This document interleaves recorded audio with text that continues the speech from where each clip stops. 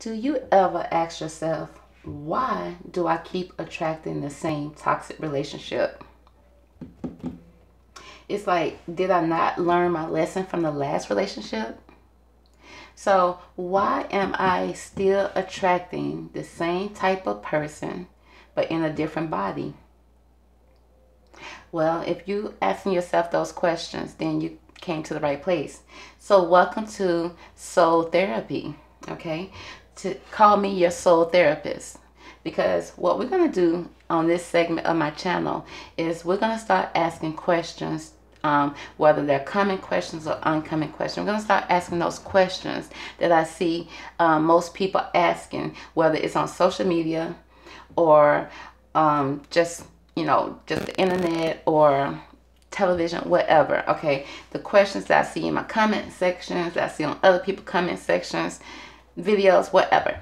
I want to find out the answers to those common questions and why do we keep doing it. Okay, so sometimes the answer consists of something is not lining up, something is out of alignment. What is out of alignment? It could be your chakras. Okay, if your chakras are out of line, that can cause some events to occur in your life that you did not want to happen. That can cause some pain to come into your life that you did not want to come into your life. It can cause all type of events. It can cause some depression. It can cause some anxiety. It can cause fear. Okay, so what we're going to do with the soul session is we're going to ask the question, why do we keep attracting the same toxic relationship? Find out what chakras are out of line and how can we fix them. Let's get started. All right. I hope I explained that right, honey, because it's like, I just want to get to the business. How can we help? Okay.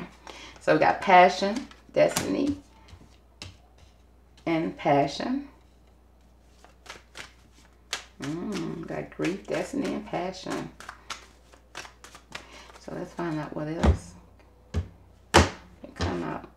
Like, why do we keep attracting the same type of partner? And not just any partner. Why do we keep attracting the same toxic partnership?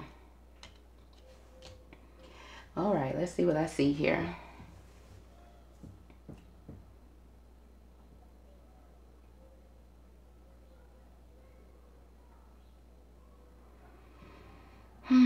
Okay. All right. Now, the question again is, why do you keep attracting the same toxic relationship?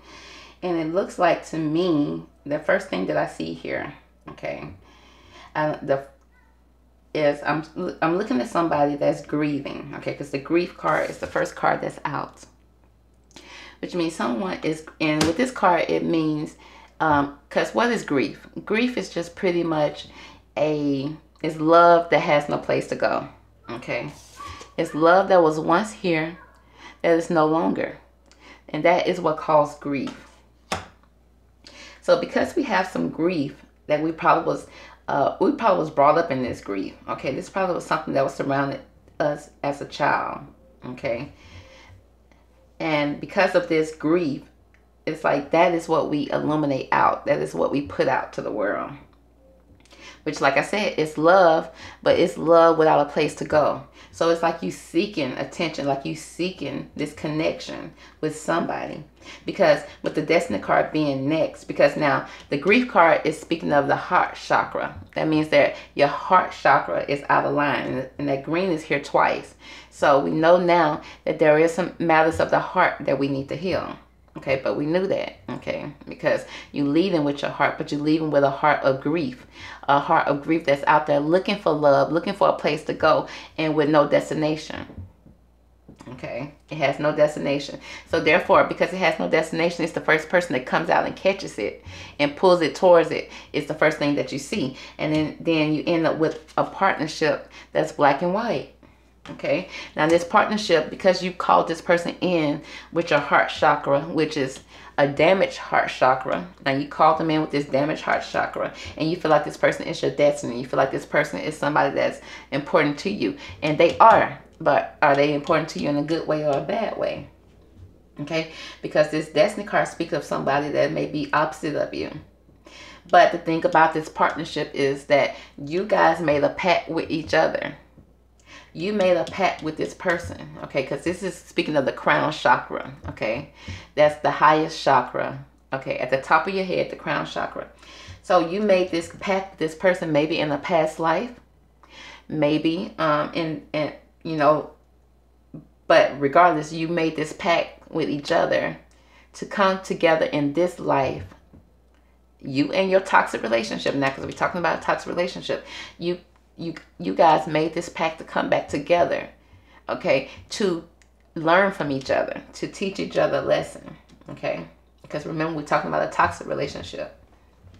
So this is something that was destined for you, okay? It was destined in the cards because it's speaking from your crown chakra.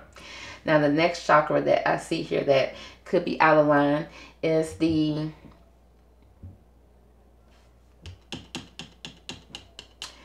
Okay, with the passion card here is speaking of the... What chakra is this?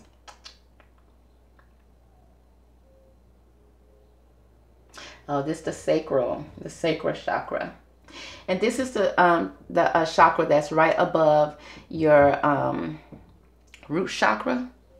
Okay, it's down close to the pelvic area.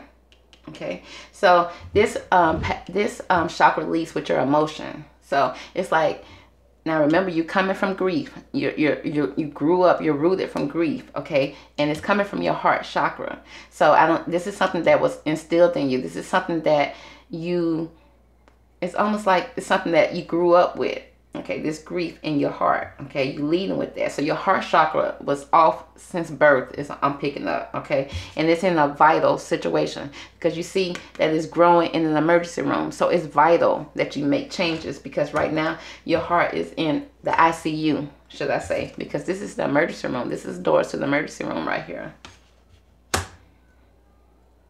So yeah, this is a situation that was, honey, this was deep rooted in you. So because your heart chakra is out of line, and it's been out of line since birth, okay? You came out looking for love, searching for love, okay? You came out and made this contract. You had this contract before birth with this person, with this toxic relationship, okay?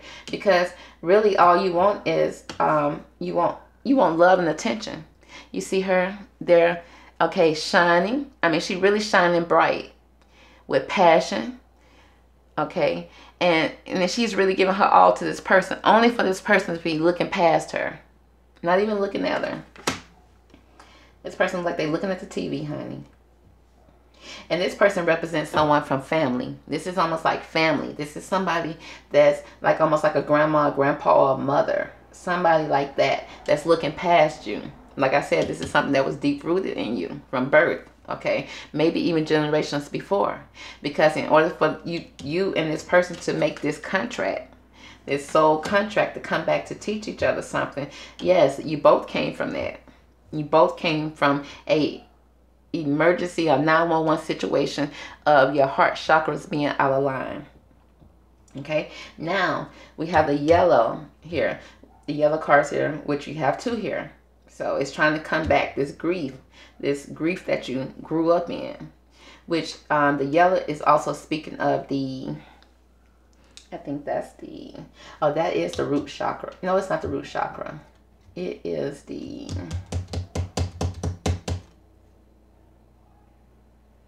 throat chakra? No.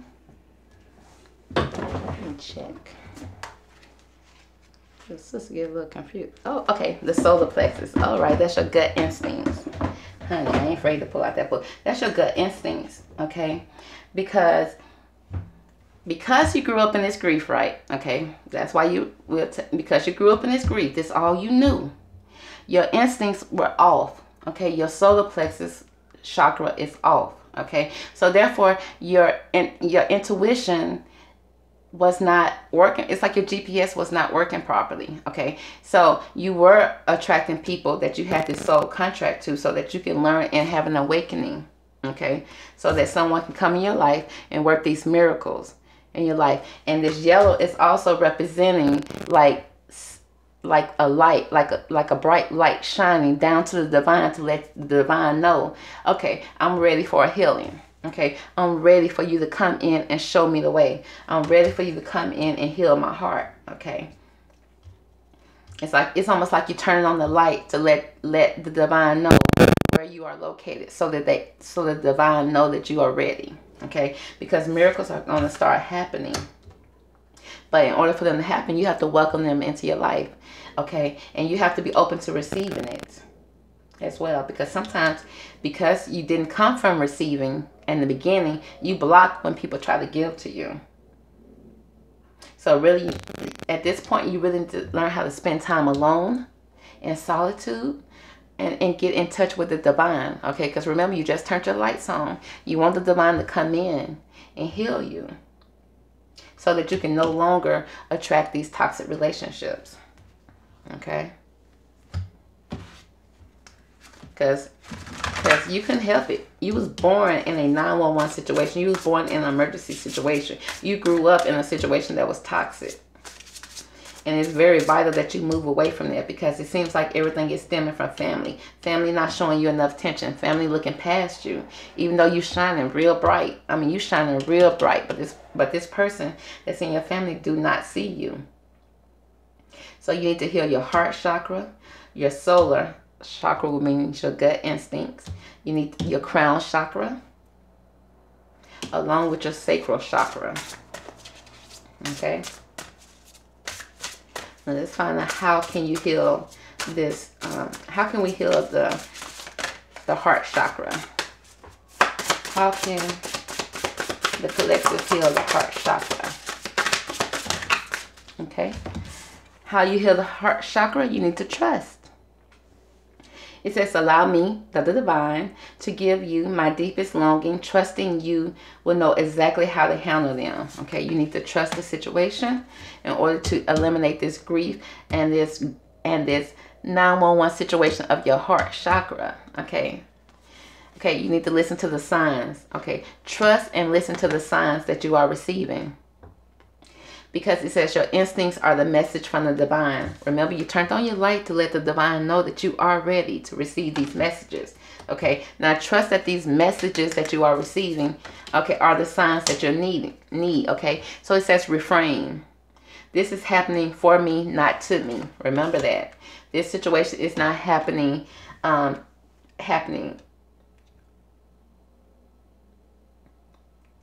This situation is happening for you, okay, which means you're learning from this situation, okay? Don't look at this situation as, why is it happening to me? Why?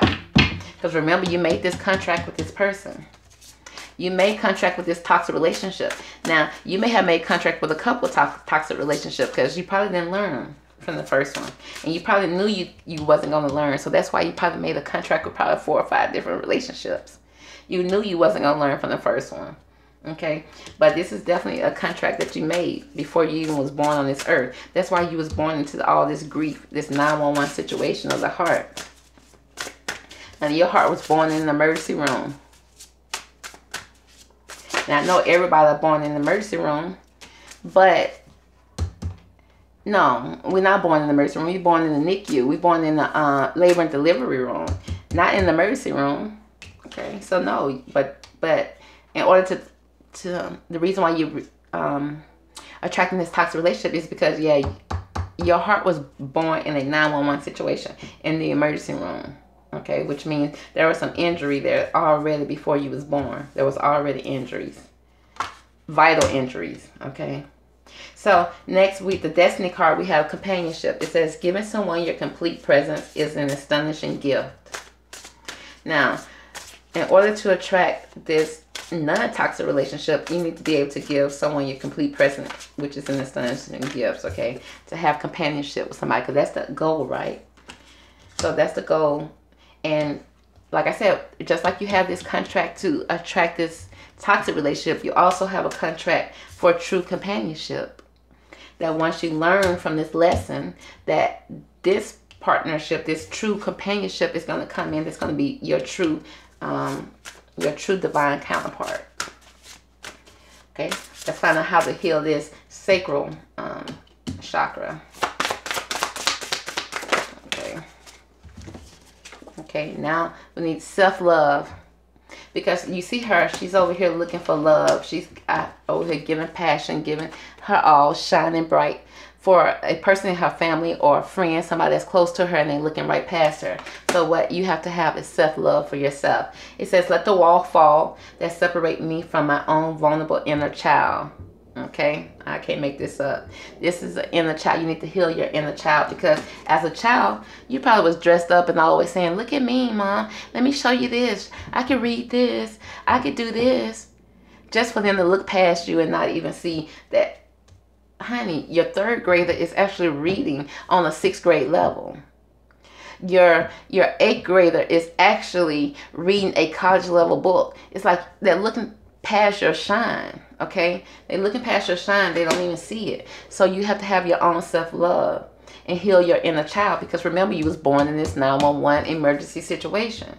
You wasn't born in the ultimate love or that unconditional love. You was born into love that had conditions. Okay, so you got to have self-love for yourself. It says, I long to take care of myself like never before, which means like never before, like no one has ever done before for you. You're going to take care of yourself better than that anyone has ever taken care of you. And you're going to start doing that right now. Okay, and that's how you're going to heal that your sacral chakra. Next, we're going to find out how to heal your, I don't know why I keep on forgetting what this yellow. Okay, the gut instincts. Your gut instincts, which is your solar plexus. Your solar plexus chakra, which is your guide, your light, your GPS, to let you know, to let the vibe know, I'm ready. I'm ready to learn. I'm ready for this contract to change. How do we get up? There we go. Change. What did I just say? I said, I'm ready for this change. Change is here. Man, come on through, divine. Come through. Okay, it says, when the ego finally sees the utter madness of trying to control everything, you come to a sacred crossroad in your own evolution. So get ready to embrace some change, okay? Because like I said, if you was deep rooted in this 911 situation, not born in that traditional unconditional love, okay, you attracted this person to you, this toxic relationship to you, because you had a soul contract to do so. Okay, that's why your childhood was so not filled with love. Let's just say that's why your childhood felt like it lacked a lot of love. Okay, because you was born with love within you, but you had nowhere to place that love. You had nowhere to put that love. Okay, because people were looking right past you and your family. Okay, and because these people looking right past you, the first person that looked at you when you hit those streets was this toxic relationship. But it was familiar, because remember, it was familiar because you had this contract with this person. Now that you have this contract with this person, you attracted this person to you. Now you feel like, okay, I learned my lesson. I see my issues. I forgive myself for allowing myself to be put in a position where people who do not love me are in my life. Okay, I forgive myself. So I turn on my lights to let the divine know, come into my life. Okay, I'm ready for this change. I'm ready for this change. I'm ready for this contract to change. Okay, this contract, is time for it to change so that I can attract true companionship in my life. Loyal companionship that only elephants can give you, honey. You know, they are so loyal to each other. And it says that you'll be able to give someone your complete present and an astonishing gift. Okay, because remember, nobody was ever giving you their presents. Even though you was giving them your gifts, they was not giving you the satisfaction, the attention, the love that you needed. Now that you have you ready for this change, you are going to start attracting a more healthier relationship, because guess what? You got to love yourself. Okay, love yourself. Okay, better than anybody ever loved you. Okay, period. So that's going to be your reading on how to avoid toxic relationships and why do you attract them. Okay, so I hope you stay tuned for the next segment of my soul therapy. Talk to you later. Bye.